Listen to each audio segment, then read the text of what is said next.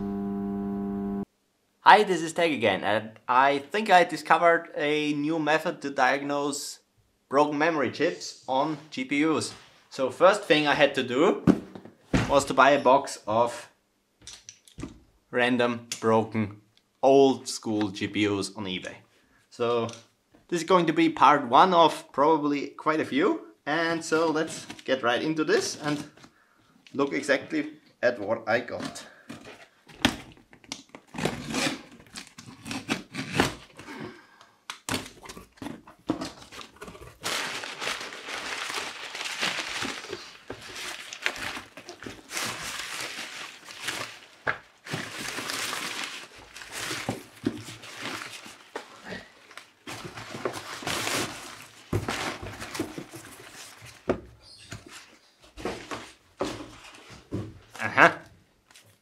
They included a list, let's see. Quadro 2 Pro, something Matrox, X1600 Pro, Radio 9600, 7600 GS, so all of these are AGP cards, by the way. Except one of them is an ancient ISA card, I think. So we got two GeForce 4s, and they are mainly what I'm looking for, as well as the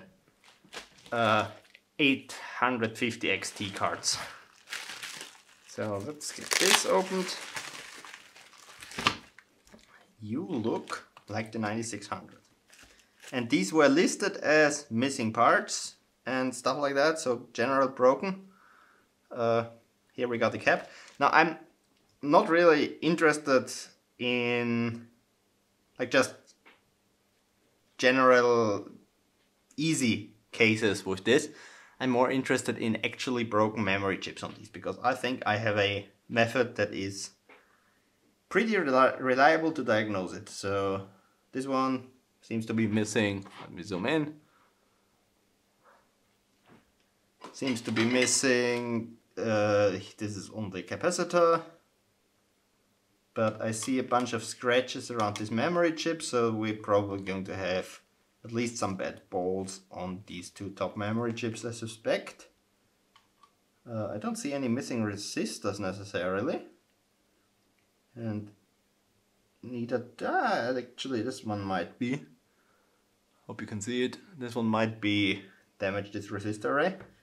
So yeah, what I was thinking is this is going to be sort of the unboxing video, and then I'm going to do a couple cards each video and run you through the diagnosis of those cards and try to fix them. So this is the 9600. Actually no, this is a Fire GL. This is a Fire GL 880, so this might be some sort, I mean it's for sure Radio 9000 generation, so this might be something along the lines of a 9600 as well. In any case, it's 256-bit memory interface. This looks like some random MX something. Doesn't say Radeon something TC50, so 5 nanosecond memory. I don't think this is anything that's valuable at all. Obviously someone tried to sort of fix this capacitor here already. So probably not this capacitor that's at fault. Usually capacitors are sort of not necessarily required. Anyways, at least not for getting a clean picture on post. Stable operation is another story. So this is the 7600 GS. Now I think this one has a bridge chip, and that's probably bad news for us, because usually if AGP cards with a bridge chip are dead, then, at least from my experience, it's the bridge chip. But there is some corrosion down here, so we might have a chance that there's something else broken on here. Okay, none of those were really the ones I'm interested in. I think this is the first package where something more interesting can be found. This is the X1600 Pro. Now, again, bridge chip. So chances that the bridge chip is our issue here are pretty high.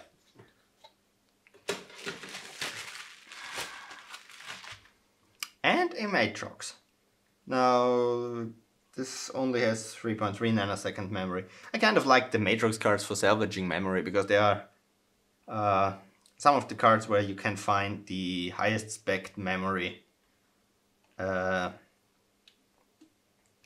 except for the GeForce FX cards obviously, but those are really rare. So what we got here, get some really questionable solder jobs right here. You can see that. Missing capacitor arrays. No. I feel like this inductor not being an inductor anymore might be a bigger problem here. But again, I'm going to run through those and test them at a later date. Now this is our Quadro Pro. That's also one of the cards I was kind of interested in. Okay, we're missing a capacitor right here. That shouldn't be the biggest issue. Actually, not sure if it's happy without any input filtering of the VRM at all. So, what does the back say? This looks really good.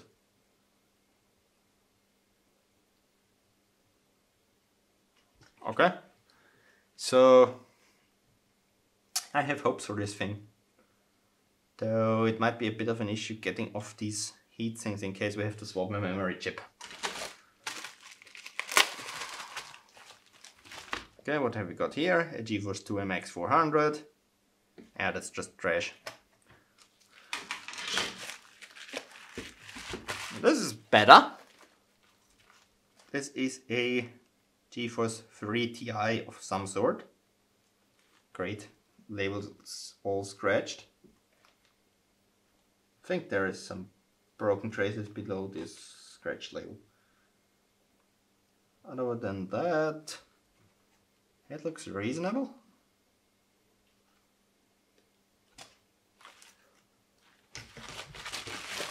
Okay, now this is the first GeForce 4 and it's a TI 4200 with the TSOP memory. So I think I see a 3 poking out at the edge of this heatsink. Actually, let's try to remove it. Pretty sure they're glued on there way too good.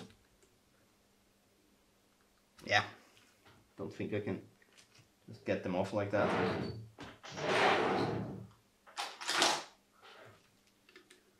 There's no capacitor here. You can't see anything.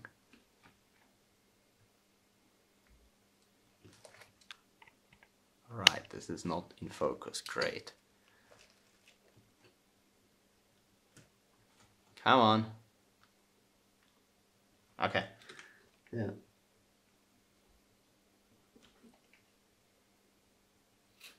Okay, there we go. Yeah. We got 3.3 nanosecond memory modules on here, which are probably the best, or at least close to the best, TSOP package GD1 modules there are. So that's good. Worst case, can salvage the memory from this card to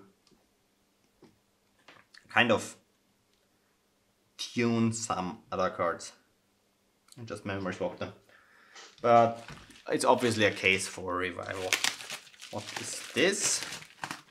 This is just ancient ISA card. I have absolutely no idea how to diagnose any of this. So, except that this definitely looks not factory.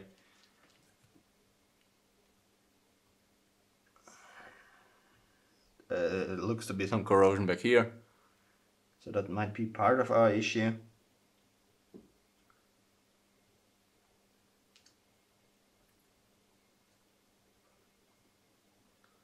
Yeah, other than that, again, I have zero clue how these work.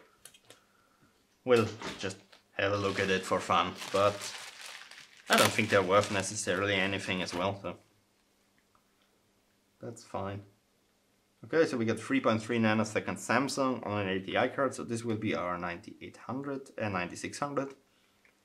Probably. Doesn't say anything on the PCB. Okay, we have a resistor missing here.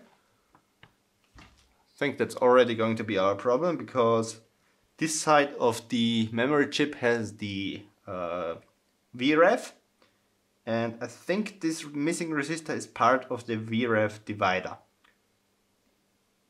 So basically VREF is half of the memory voltage, and there should be one resistor towards memory voltage and one towards ground. And oh, actually no, this is capacitor. It's missing. It's just different layout up here. Okay, so maybe that's not the issue, but I'm going to guess anyways that it's going to be something with this memory chip.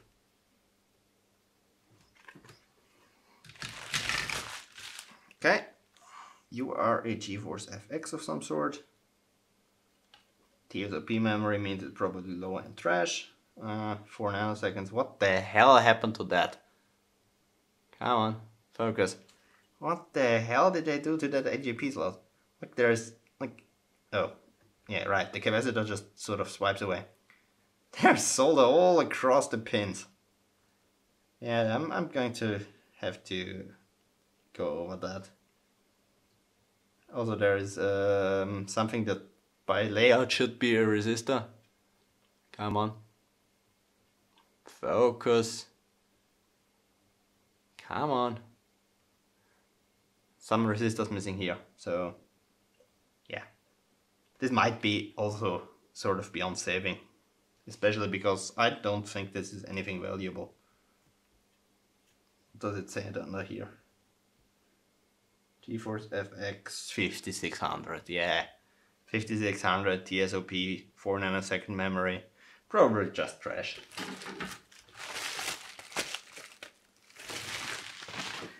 Okay. Finally, we got one of our 8500 XTs.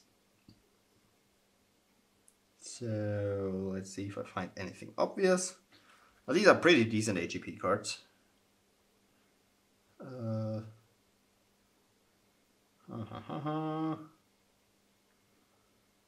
Don't see anything obvious.